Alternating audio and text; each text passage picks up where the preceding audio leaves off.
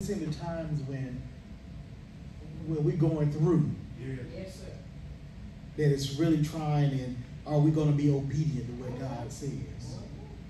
That's right. Today we're going to be coming out of John chapter 21. This is the third time that Jesus makes his appearance to his disciples after his resurrection. And to me, I found this chapter to be so enlightening and so powerful. Because what happens midway through the chapter is such a poignant part of who Jesus is and a part of the ministry that he's creating. Okay. So, if you need a title or anything for this, it's going to be Let Jesus Fix You Breakfast. Watch out. Let him fix you breakfast. See, in this chapter, the disciples have been going through a nighttime experience. They've been going through everything that they have believed has been shaken. All of that they have been going through, this ministry following this man named Jesus has come to a head because he's been crucified. Yeah. He's no longer with them, even though they know he's resurrected. But to them, it's what now? Yeah. What do I do now? I've been obedient. I've done what I was supposed to do. What now? Yeah. What do I need to do now? I've said what you told me to say, God. I've done what you told me to do. And now I feel lost in the midst of my obedience. I feel lost. I don't know what to do next. Yeah. I listen for your voice. I even listen for the whisper. And I feel like I don't hear anything. But yet I'm going to be obedient to what you told me. Yeah. Let's go to John chapter 21. Let's start at verse 1. It said, and I'm reading from the Christian Standard Bible. After this, Jesus revealed himself again to his disciples by the sea of Tiberias, excuse me, thank you.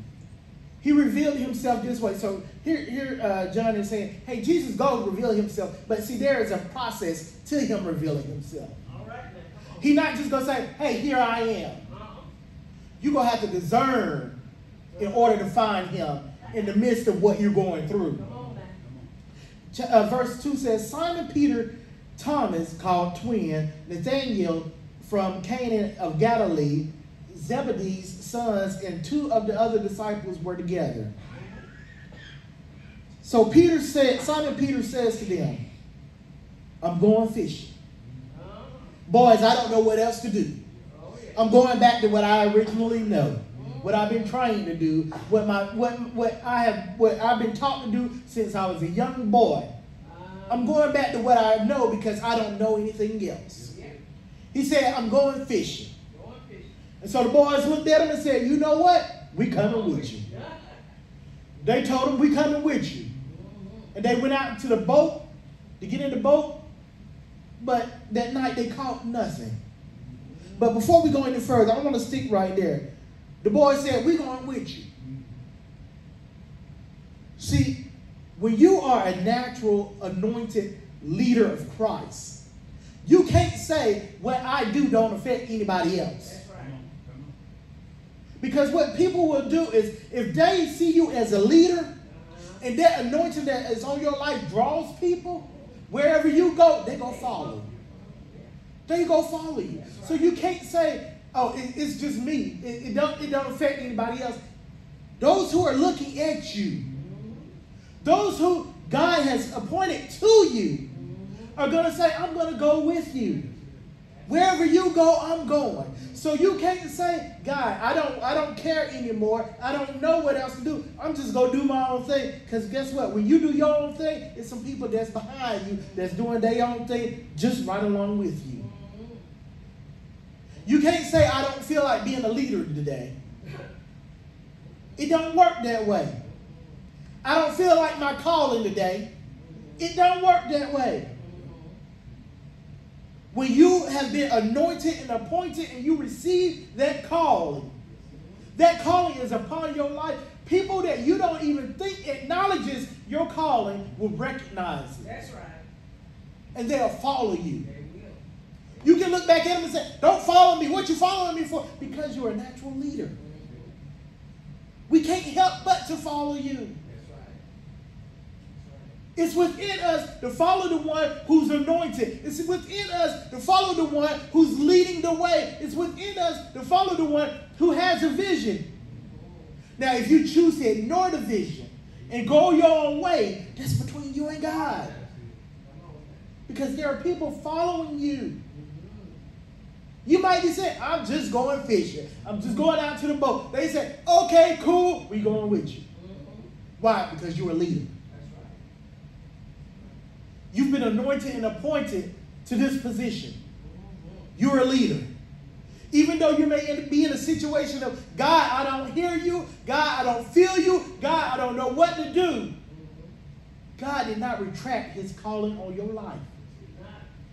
Yes, sir. You have something? Because I think this is what you said, take back up. Just because you've been chosen, you can't give up what you've been chosen. Come on now. It's still there. Mm-hmm. Like you said. I don't feel good today. I got to hit it. It don't make no difference. The anointing is still on you. That's right. Regardless of how you feel. It ain't no you pick it up today and do it tomorrow. It's on you from now on. Now you might say, well, today I'm going fishing. It don't make no difference. It's on you. They know it's on you, so they're going too. Because wherever you go and whatever you do, we want some of it too. Right. Now you may be going fishing, but the Lord may have something else in store for you to do, so we don't want to miss it. Right. We Yes, going. sir. We know it, like you say. I know it's on you. You may not see it right now, but it's on you to do the will of God's word. So you gonna do it? I mean, God give you a vision.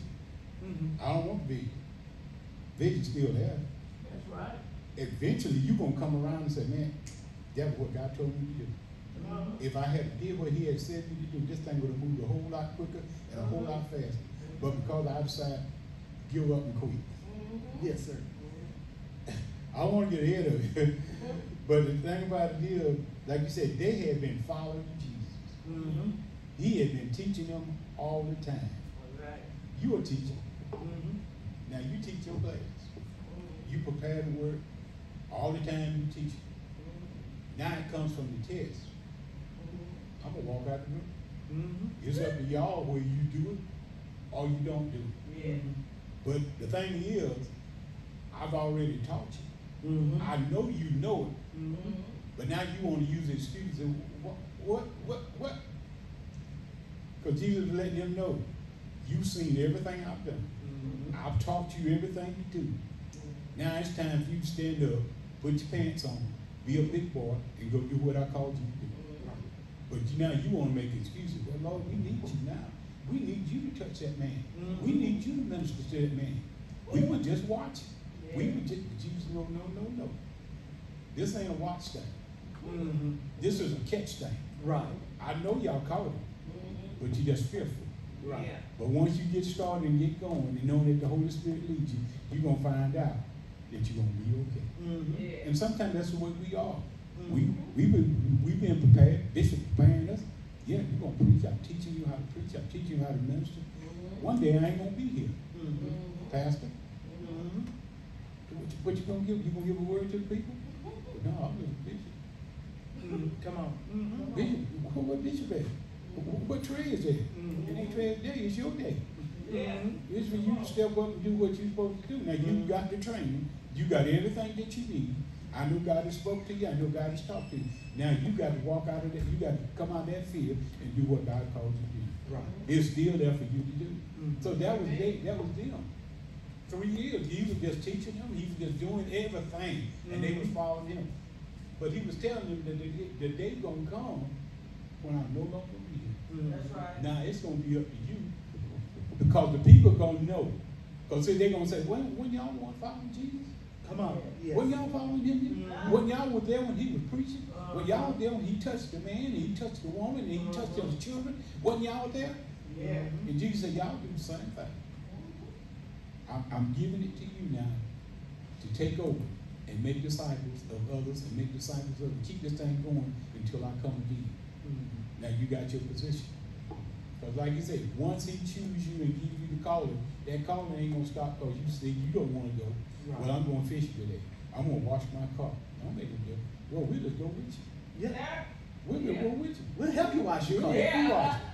Because if we help you wash it, so somewhere in the washing, God's going to show you something. You're right. Somewhere in the fishing, God's going to show you something. Somewhere you going down the road and they know, they say, well, I'm going with Mr. Trez. I know that boy's anointed. Well, he going to cut grass. Craig, can I cut grass with you? Because see, somewhere in the middle of cutting that grass, God's going to talk to you. There's going to be a revelation. There's going to be a revelation. Hey, brothers, I'm glad y'all come, but this is what the Lord said. We might well stop cutting this grass because we got something else we got to do right now. Somebody else come along and cut this grass. Yes, sir. Amen. Amen. Hey, go ahead.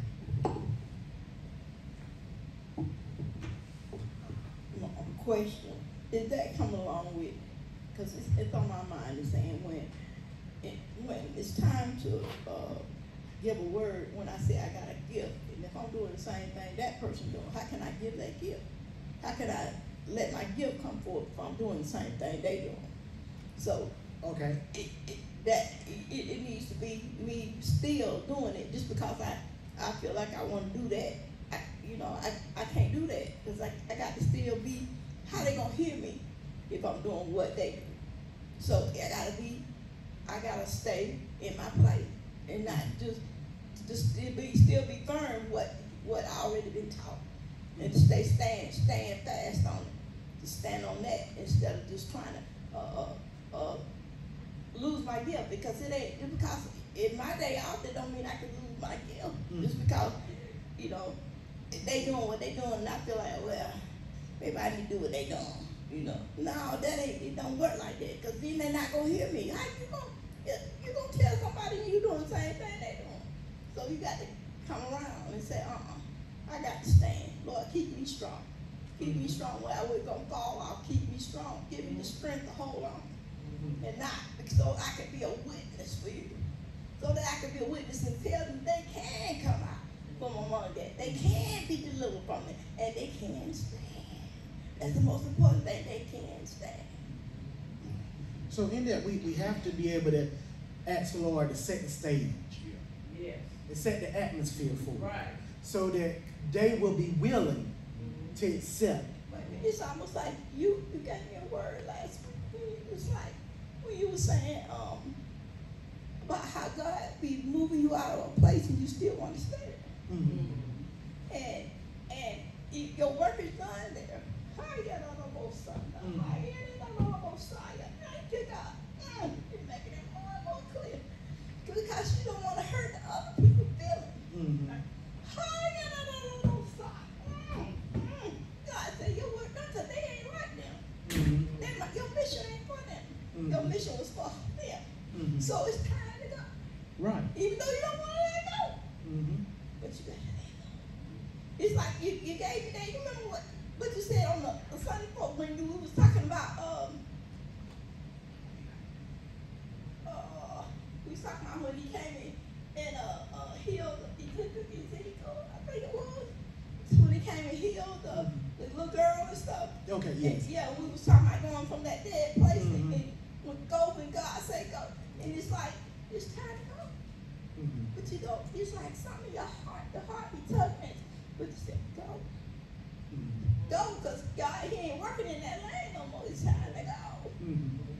Because sometimes, if we're coming out of John chapter 21, sometimes our emotions can get the best part of us. Right.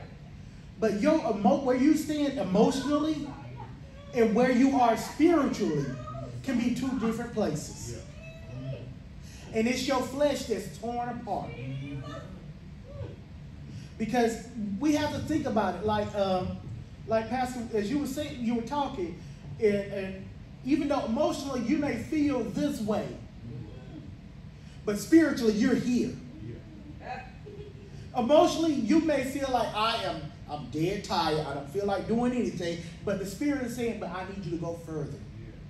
That's why you remember in the song, Jesus Loves Me, it says, when I am weak, he is strong. So it's him that's taking over. Yes. When you allow the Lord to say, Lord, I'm tired. I'm tired. I don't feel like going here. If you want me to be over at that place at that time, I don't know how I'm going to do it. I don't know how you going to do it. You're going to have to do it. And then before you know it, you're like, I don't know how I got here, y'all. I don't know how I got here. It's because the Lord took over. And sometimes, well, all the times, we need to allow the Lord to just take over.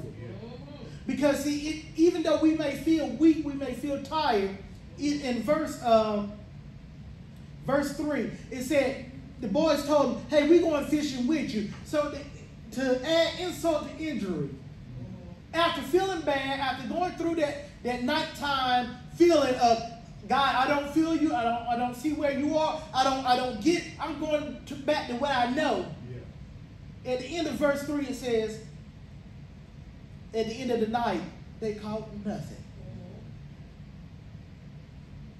So after me feeling as bad as I done felt, after following Christ and doing what he told me to do, I went back to what I know to do, and nothing prospered there either. Nothing came from that either. Can you imagine how they felt? Peter, we done went fishing with you. We still following you, but still nothing's coming from it. There's no fruit from that either. I already feel bad. Now I feel worse. Because here Peter is, I just thought I was just going back to being me. Now these boys, they getting on my nerves because they following me. Now they blaming me because we've been fishing all night and ain't nothing come up. Could you imagine that feeling? And they looking at, they still saying that, Peter, you sure we should be out here? I didn't invite y'all to come. I just told you where I was going. Y'all decided to follow me. Could you imagine how he felt? Now remember, this is the same Peter who denied Christ 3 times. So on top of everybody following him, after he done denied Christ, he done said, I don't know him. Now they following him, looking at him, relying on him. Have you ever been in a place to where everybody looking at you, wanting you to do something, wanting you to say something? I know you got a word from the Lord. I know you pray and you talk to the Lord and he talk to you. But you're in a place with God where, God, I really don't want to talk to you right now because I'm ashamed of myself. I'm ashamed of what I've done, of who I've become. After everything I promised you, after all I've known of you, after everything you've done to me and you've done for me, yet I still counted you out. But Jesus never said, I take back my calling from your life. He never said, I take back that anointing that I put on your life. So here the disciples are, they still see that anointing. They still see the obedience that he had for Christ. And so here he is. So in verse 4, when daybreak came, Jesus stood on the shore. But the disciples did not know it was Jesus. How many times in your situation have you gotten so deep into it that you don't recognize Jesus when he's standing right in front of you? You're so deep into what you're going through. You're so caught up in what is going on in your life that you don't recognize Jesus when he's there. You keep calling on him, Jesus, Jesus, Jesus, I need you to come. I need you to be here. I need you to do something. God, I need you to let me know something. We're in John 21. We're in chapter 5. verse 5. And we're saying, Jesus, I need something from you. I need you to do something. I need you to speak something. And he's standing right there. And in verse 6, it says, I'm sorry, let me finish up verse 4 and 5. When daylight came, Jesus stood on the shore, but the disciples did not know it was Jesus. Verse 5 says, friends. Some translations say children. Jesus came to them. You didn't have any fish? You don't have any fish, do you? Now, this is how some of us think. You seen we just got off the boat. You seen we done been out there all night.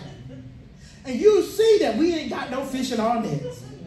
Now, why you gonna ask me if I caught anything? Can't you see what I'm going through right now? Can't you see what I'm dealing with? Why you gonna ask me something stupid like that? I know y'all ain't never felt that way, but I done felt that way before. Why you asking me about the obvious stuff? Ain't you got this taken care of yet? Ain't you done dealt with that? You still here? You still? If it was any different, I would have been the first one to tell you about it. But everything is still the same. You know it's the same. Why are you asking me? But here it is. This is Jesus talking to you. What if Jesus asking you about your situation and you're like, you know what my situation is, but you don't recognize that that's Jesus asking you. You don't recognize that it's Jesus asking. He just want to see what your mindset is. Are you about to cuss him out? Or are you going to be willing to listen to do the rest of verse 5 and just answer no? No, I didn't catch anything. I didn't catch anything. Now, see, there are different versions of saying no. There's a, no, I didn't catch nothing. There's the no. Get out my face. And then there's no. I'm trying to keep myself together. I'm being nice. I got a smile on my face, but no. I really want to say more to you, but I'm trying to be obedient, but no. I didn't catch anything. So Jesus says to them, go back out there and cast your net on the other side.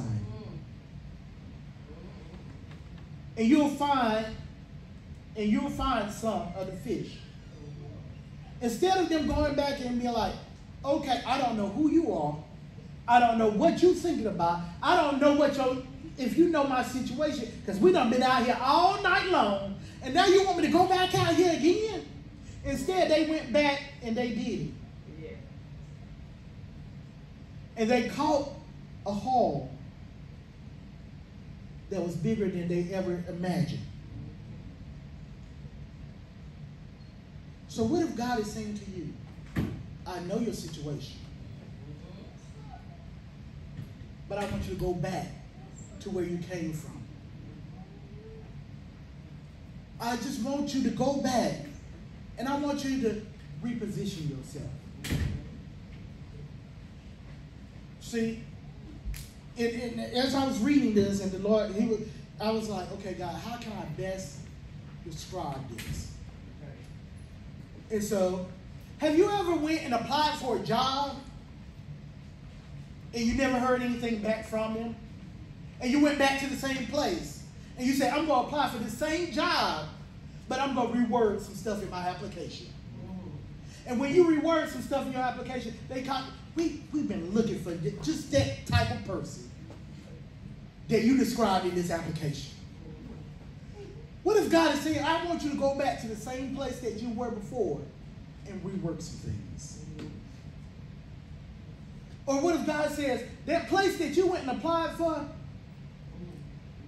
you were in the right place, but you applied for the wrong position? What if God is saying, you asked for him to give you one position, but he really wants you to have a position that's higher than that? So you were in the right place, but in the wrong position. And that's what Jesus was telling the disciples. You were in the right place, but you were in the wrong position to receive what I have for you. You were in the wrong position. Are you willing to go back to where you were, but to do it the way I tell you to do it this time? All right. Are you too proud to say, I'm going to go back to where I left from to get what God has for me and to do it God's way?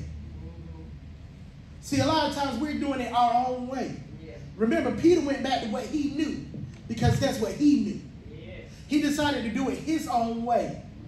But when Jesus said, but go back and reposition yourself, then they caught more than they could ever imagine. They caught more than they could ever think of. If you continue to read on in the chapter, it even says they caught so much that they thought that the net would begin to break. But because it was what God had for them, the net didn't break.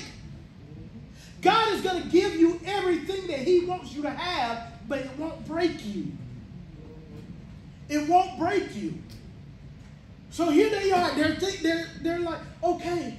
So at one point in verse 7, it says, the disciple, the one Jesus loved, said to Peter,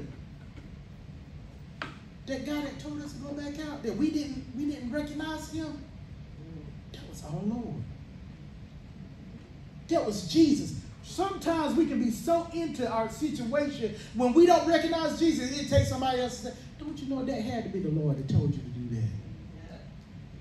That had to be the Lord. And when Peter came to the realization, that's my Jesus over there. See, it says in here, Peter had to tie his outer clothing around himself. Because he had been so busy working after he had repositioned himself to do what God said, what Jesus said to do. He had been working so much, he realized, you know what, I can't stay in what I already have on. I can't continue God's work being cute. I'm going to have to take off what I have on in order for me to move around and do what I need to do. And so he had to tie his clothes back together. And then he jumped out of the boat and ran to the shore to get to Jesus. See, when you're in a nighttime position where it seems like nothing is going your way, when you realize, hold on, that's Jesus right there. Let me stop what I'm doing. I know the boat is supposed to carry me to him, but I can't wait for the boat. I've been calling on my Jesus. And when I realize that my Jesus is here, I'm going to do everything I can to get to him. I'm going to do everything I can to make sure that I get to the one I've been praying for, the one I've been calling on. In verse 9 it says, and when the boat got to the land, they saw a charcoal fire there. And they seen fish. And they seen bread. And so they brought all the fish that they had already caught. Notice this. Before they got to the shore, there was already fish there. So what you're looking for from God, God already has prepared for you. So after they bring everything, they continue with what Jesus had told them to do. Because they brought the fish, they brought it onto the shore. But then they say, hold on, Jesus, you got the fish right there. Everything that I asked you to do for me, you already got right here. But you still allowed me to go out there and get this fish, even though you already got fish already set up for me. Hold on, God, I'm not understanding this. You already got for me, prepared for me what I'm already asking you for. But God is saying, I needed you to go out there so that you can see that you can do it, so that you can have the confidence in knowing that God, you hear from God too, and that you can be obedient too. I just wanted to see if you were going to be obedient, even though you felt like this is a midnight situation. I don't feel you. I don't hear you. But yet, I'll be obedient to you, God. I know what you told me to do in the past, so I'm going to do that. And I'm going to still be obedient to what you told me to do.